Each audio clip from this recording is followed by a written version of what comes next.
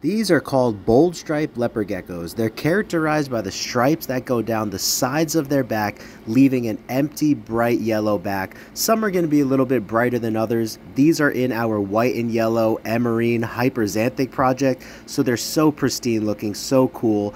This one I actually call the drippy bold stripe pattern because it has some of the black purplish pattern dripping down the sides, and the other one is a little bit more streamlined, but they're also in our thick bold stripe program.